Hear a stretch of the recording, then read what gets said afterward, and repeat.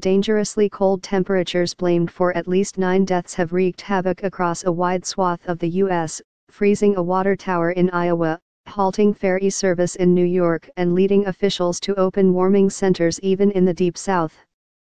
The National Weather Service issued wind chill advisories and freeze warnings Tuesday covering a vast area from South Texas to Canada and from Montana through New England. Indianapolis early Tuesday tied a record low of -12 degrees Fahrenheit for January. Set in 1887, leading Indianapolis public schools to cancel classes.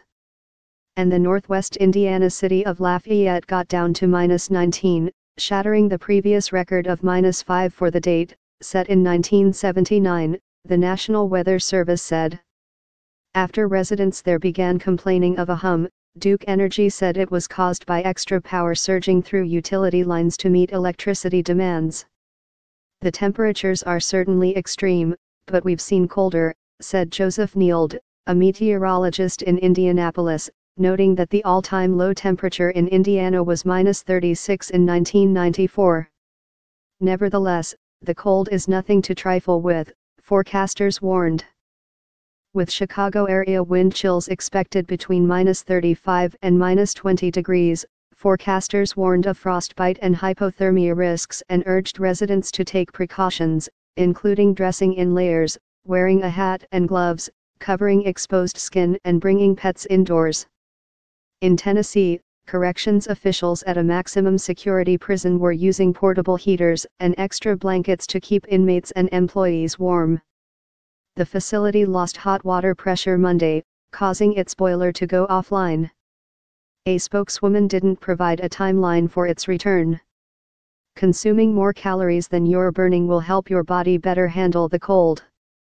January 2, 2018. Sign up for our free video newsletter here http://bit.ly/2n6vkpr. Consuming more calories than you're burning will help your body better handle the cold. January 2, 2018. Sign up for our free video newsletter here http://bit.ly/2n6vkpr. Atlanta hospitals were seeing a surge in emergency room visits for hypothermia and other ailments as temperatures plunge well below freezing. The temperature in Atlanta fell to 13 degrees before dawn in Tuesday. We have a group of patients who are coming in off the street who are looking to escape the cold. We have dozens and dozens of those every day, said Drive. Brooks Moore, Associate Medical Director in the Emergency Department of Grady Health System, which operates Georgia's largest hospital in Atlanta. The cold is blamed in at least 9 deaths in the past week. Police in St. Louis said a homeless man found dead inside a trash bin Monday evening apparently froze to death as the temperature dropped to -6 degrees. Sheriff's officials in Fond du Lac County, Wisconsin, said a 27-year-old woman whose body was found Monday evening on the shore of Lake Winnebago likely died of exposure. The Milwaukee County Medical Examiner's Office said 2 men whose bodies were found Sunday showed signs of hypothermia. Police believe the cold weather also may have been a factor in the death of a man in Bismarck, North Dakota, whose body was found near a river.